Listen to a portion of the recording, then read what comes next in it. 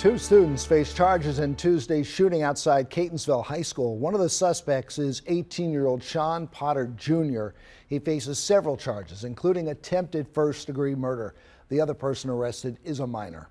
According to charging documents, the 16-year-old victim and a friend were walking to their car. They noticed a white SUV parked nearby with two people inside. The victim said the pair flashed their guns. The four then got into a fight after that, and the victim was shot.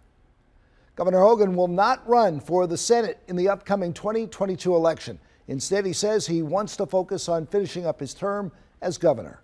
My current job as governor runs until January of 2023, and then we'll take a look and see what the future holds after that. But for now, I'm going to keep working hard over this next year, and I plan to run through the tape at the finish next January. There are 5 people running in the Republican primary for Senate. The 2022 Senate election will likely pit the winner against Democratic incumbent Chris Van Hollen.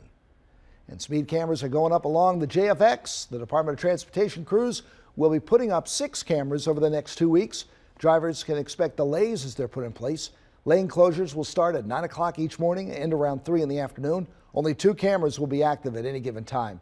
The city expects the cameras to bring in about $1 million a month. And you'll get advance notice and get a 3-month grace period before the fines go into full effect. And now from WMAR 2 News, Maryland's most accurate forecast. Well, 12 years ago this week, we were actually dealing with Snowmageddon 2010. 2 different winter storms really just opening up the floodgates and dumping several feet of snow. The first event happened on the 5th and 6th. We got 2 to 3 feet, and then a few days later, an additional 1 to 2 feet with widespread blizzard conditions. That's reduced visibility, caused lots of accidents. Motorists were stranded, cars were buried under multiple feet of snow, and of course that led to travel disruptions. By the time this event was over, we saw 50 inches of snow recorded at BWI for the entire month of February. That's the snowiest February on record. So much snow that they had to use a snow dragon to melt the snow.